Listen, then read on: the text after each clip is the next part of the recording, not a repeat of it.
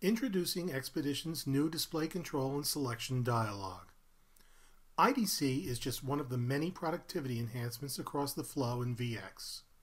In this presentation, we'll take a look at the improved organization and availability of customization of design objects with an eye towards improved layout productivity. The new display control utilizes Windows OS ease-of-use features such as docking and auto-hide for easy placement and positioning of the dialog.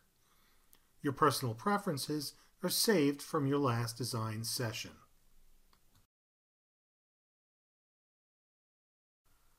Individual design objects and graphics may be set in their associated sections and then toggled on and off through the Global View and Selection section, which eliminates the need to go back and forth through the dialog tabs.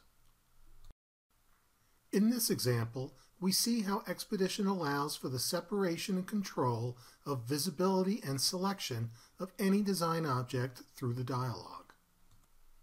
The display control dialog is easily personalized. Users may hide unused or little needed objects based on the specific tasks that they're working on.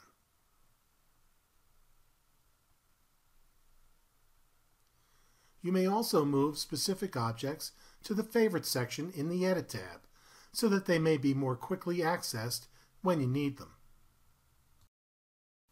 Color by Net or by Net Class has been enhanced for ease of use.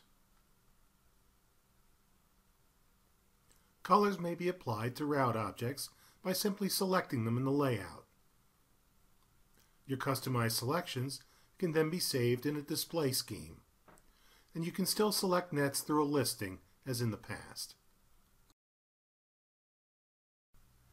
There have been countless additional productivity features introduced in graphics, like net names on traces, pattern variation on fixed and locked items, and complete full and half-screen cursor control.